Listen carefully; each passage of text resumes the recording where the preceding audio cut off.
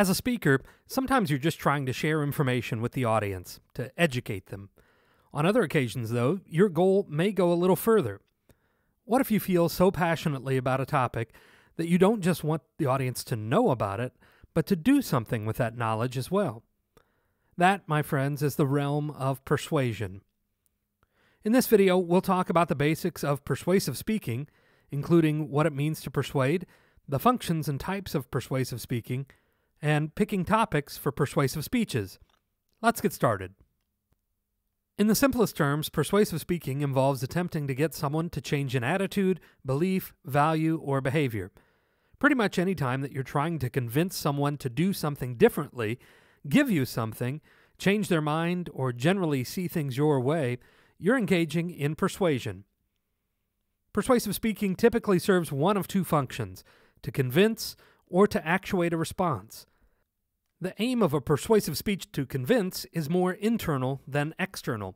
The persuader is trying to influence the attitudes, beliefs, or values of the audience, but not really asking people to do anything specific. Speeches to actuate, on the other hand, work to get the audience to behave in a certain way or take specific action steps as a result of the speech. Asking the audience to believe that the Apollo moon landing was faked is a speech to convince. Asking the audience to join you in picketing NASA to demand an admission that the moon landing was fake is a speech to actuate. There are also a few different types of persuasive speeches, each of which involves a differing proposition.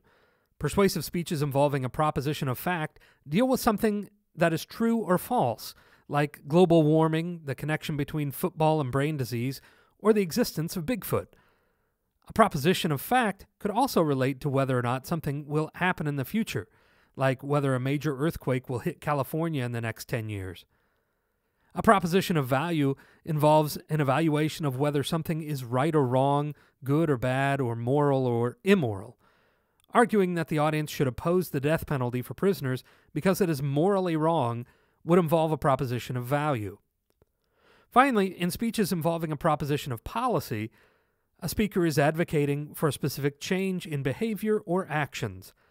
Asking people to recycle or to vote for a change in the state law regarding motorcycle helmets would concern propositions of policy. Much like informative speeches, pretty much anything could potentially be a persuasive speech topic. Sometimes persuasive topics are pretty lofty, like climate change, capital punishment, legalizing marijuana, or assisted suicide. You could also deliver a compelling persuasive speech on a less dramatic topic, though, like peanut versus plain M&Ms, or why people should stop paying money for music by Taylor Swift because it's awful. The most important things to remember when picking a persuasive topic are: can I speak enthusiastically about this topic? Can I support my arguments with effective evidence? And can I relate this topic to the audience enough to make them care? If the answer to all three of those questions is yes, then you probably have a winner. Okay, so now you have an understanding of the basics of persuasion, what it is, the functions and types, and considerations for picking a persuasive topic. We'll save the discussion of the persuasive strategies and organizational patterns for another time. That's what we in showbiz call a cliffhanger. Don't miss it.